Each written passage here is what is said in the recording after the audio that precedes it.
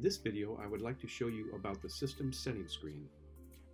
The settings screen can be accessed by right-clicking on the table, which will bring up the main menu. Then just left-click on the settings option. The settings screen has 5 sections.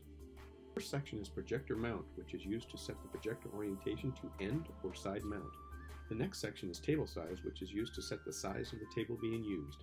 The next section is aiming ball style, which sets the text for the tip placement being shown on the aiming ball as XY tip coordinates or clock style. The next section is calibrate, which displays the calibration tool on the table for recalibration of ICATs. The last section is update, which is used to update the program to the newest version.